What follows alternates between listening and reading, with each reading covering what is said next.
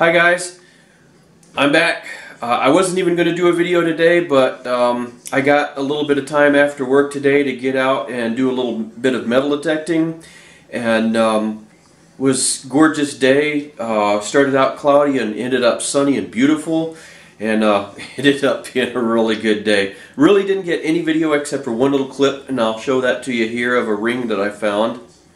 Alright, I'm doing a little bit of pre-dinner time hunting here.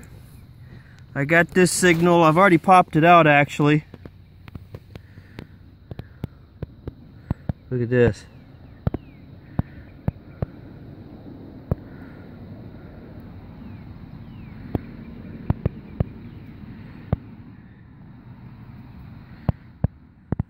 Isn't that nice? I think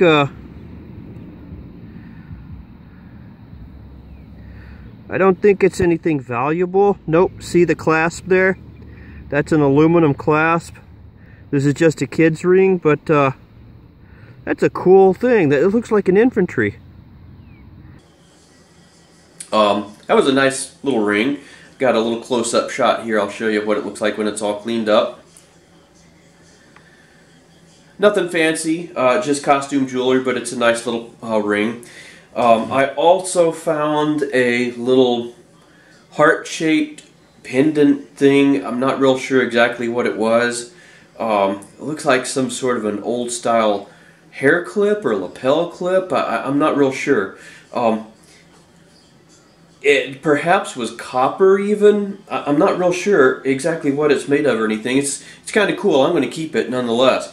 But boy, I tell you what, the find of the day was spectacular. I didn't even film it because I thought it was just costume jewelry. Let me take the camera, get it right down here, and show you. That is a silver bracelet. That is my first silver find. Big silver. It has a .925 mark on it. I'll show you some pictures of that at the end here. And see this little section where my thumb is here? I don't know if you can catch the light there or not. Let me put my glasses on so I can see what I'm doing. But